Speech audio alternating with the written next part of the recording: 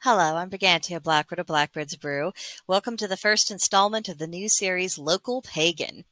Recently, I was meditating on the fact that technology has really changed the game when it comes to spirituality.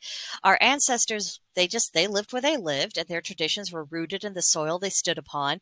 And what they knew of spiritual matters was largely a matter of what they had been taught by their parents and the resident spiritual leaders or wise men and women of their local village, which is a far cry from the modern reality, in which all manner of information is literally at our fingertips. We are not dependent on the oral tradition. We have books, articles, videos that are explaining these ancient things and these ideas and practices from a variety of points of views. We even have pagan history being studied by professional archaeologists and anthropologists. And then there are linguistic experts that are enlightening us more and more about ancient languages. And then they go on to provide us with more nuanced interpretations of our surviving stories. We can learn about all these things from the comfort of our own homes that are continents, oceans, and thousands of years away from the sources. Truly, we are in an age of richness, and this would have seemed absolutely impossible to our ancestors, who would never have dreamed of comparing their customs to someone half a world away and trying to find if there's any connectivity between the two. But what we sometimes struggle with, particularly us American pagans, I think, is learning how to become rooted. The United States is a young country, but nevertheless, we do have native tribes whose families immigrated here many thousands of years ago. And then on the European things, there are families that have been here for 400 and in some cases even 500 years. That's quite a while. It's long enough for us to have no excuse for not having done a better job of blending cultures to forge something uniquely American, including spirituality. American paganism is not going to develop along the exact same lines as our homeland countries that were ancestral lands, oceans away. But what we can do is allow ourselves to be affected by the energies of the land we actually live on. Yes, we have imported our gods, and yes, we can feel their presence here, but we also have the energies of the lands we're actually on, and those energies with our gods and our ancestors that have been here, and the ancestors we are still connected to in foreign lands. I mean, this is all interacting together at all times. And this doesn't mean that we have to disassociate ourselves from our ancestors or the lands where they lived, but we do have to square with the reality that most of us are an ocean away from those places, and we may never get to see them with our own eyes. So we need to put down roots where we are. We need to place emphasis where we are and begin establishing traditions and allowing those traditions to reflect the realities of where we live. It's how our ancestors did it, and I think it's a good place for us to start. So the first steps that I'm taking in this direction is to pay greater attention to what's going on in the natural world around me, and instead of trying to impose my perceptions of what ought to be, acknowledge what is and adapt accordingly. And yes, I know that's rich coming from me, as much as I have complained about Missouri weather on this channel. But keep in mind, a considerable amount of my DNA did originate in the British Isles, and complaining about the weather is a national pastime of British culture. That particular route runs exceedingly deep. It goes all the way through the ocean into the fair British Islands and back into me. And honestly, Missouri weather is forever inspiring comments just for its oddities and its most impolite timing of major weather events. But moving on, The Missouri Department of Conservation updates things to look for each month on its website, so I decided to check it out the other day. And here's what I found. It was just 4 things that they said to really keep your eyes peeled for. One was a species of butterfly called cloudless sulfurs that's migrating south right now. Their wings are kind of a buttery yellow, so I'm keeping my eyes peeled for those. I rather like butterflies. Butterflies symbolize radical transformation, and with them flying south for the winter, that reinforces the idea that we're switching from a time of great growth and change into a time of dormancy, as we are going from summer to autumn and then into winter. And this led me to thinking about how butterflies move. The way they fly through the air, it's just so soft, just less than a whisper. They don't cut their way through the air. They just kind of float and drift and they go on their way. And that demonstrates how it's possible to move vast distances without being extremely forceful. And I think there's a lesson there. And then the color on the butterfly wings reminds me of fading sunlight. Even on a sunny day, I'm noticing that the light doesn't have quite the same force and brutality as it did just a month ago. And the days are growing noticeably shorter, which makes me very happy. The next thing they said to look for is that Missouri does have 4 types of sumac. It's growing natively, and their leaves are turning bright red right now. And I cannot tell you what a visual antidote these red leaves are. I've actually seen a few already turn. Now, our trees, they tend to kind of drag their feet before changing their leaves. They do so almost as if they're doing us a profound favor that they consider to be a great inconvenience. And the truth is that by the time we get down to September, I'm beyond done with the color green. I'm fed up with the attitude of the trees. So seeing the changing leaves of the sumac is actually very, very welcome. And red is also my favorite color, although it is a color that has to be handled judiciously. It can easily inspire feelings of aggression and hostility, be a warning of danger, or an order to just stop right there, like it is with traffic lights. But it can also represent vitality, love, and warmth. And in the autumn, red speaks to me as being this last explosion of life before winter sleep. It kickstarts the whole process of, and just the preview of the show the trees will put on a few weeks' time, once they feel like it. It's nice. I really enjoy it. Then I learned that the mist flower is currently in bloom. It's a pale bluish purple. It provides a bit of nectar for butterflies, skippers, and bees. And I'd like to incorporate this into my garden next year. I like to extend the flower bed's appeal throughout the year as much as I can. And this is a native plant, so it shouldn't be too fussy to keep alive. And it'll attract butterflies and bees, which is all very good.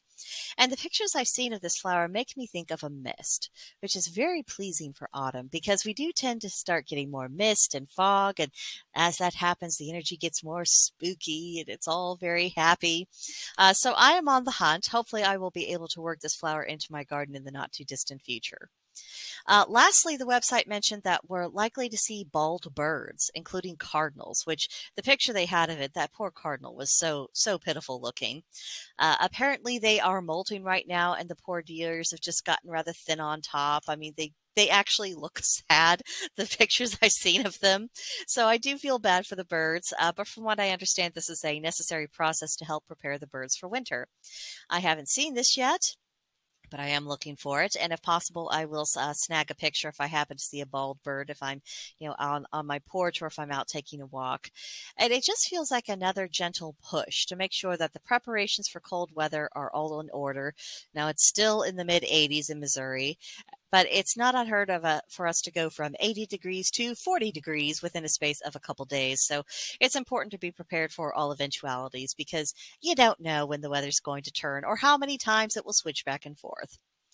I've also been investigating local traditional celebrations, especially since people seem to have mostly recovered from the fit of the vapors they had about COVID, and they are starting to resume normal activities. Later on this month, there's a number of festivals that will revolve around the ripening apples, and these festivals are just scattered all over the state. I don't know if my husband and I will end up having time to take a little day trip to attend any of these, but I love the idea of it. So, if I can't go to these festivals, I will have to have a bit of a celebration at home. My husband's favorite kind of pie is apple, and I'd say he's overdue for a treat, so I'll make him one of those. And I'd also like to try my hand at making homemade cider. and possibly homemade apple butter. It depends on how many apples I can persuade my husband to get for me. My great Aunt Fiera actually made her own apple butter, and she was rather good at it. And I think it would make her smile if she knew that I was following in her footsteps. And also, the local farmers market is getting quite busy. This is the best time of year for it. There's an abundance of things at each booth. People are bringing in not just their plants and their veggies and their fruits, but they're also bringing their baked goods and their crafts, all kinds of homemade stuff. And it's within walking distance of where I currently live. So it's a fun way to start off the weekend. And in my own garden, I'm afraid things are looking a bit dubious. The cucumber plant did not manage to produce cucumbers of any significant size. And they never really got that nice dark green color that you think of when you think cucumbers. It was like they got a teensy tiny bit of green and then they went instantly yellow and rotted on the vine. So that made me sad. But my husband and I do have a few ideas about how to manage that next year, and hopefully we'll have better luck. Now, the tomatoes, my gothy black Russians, they are still growing and they look healthy as far as I can tell. I'm impatiently waiting for them to ripen, so we'll have to see how that goes. I do think they would benefit from getting more sunlight, so they definitely get a different spot next year for sure.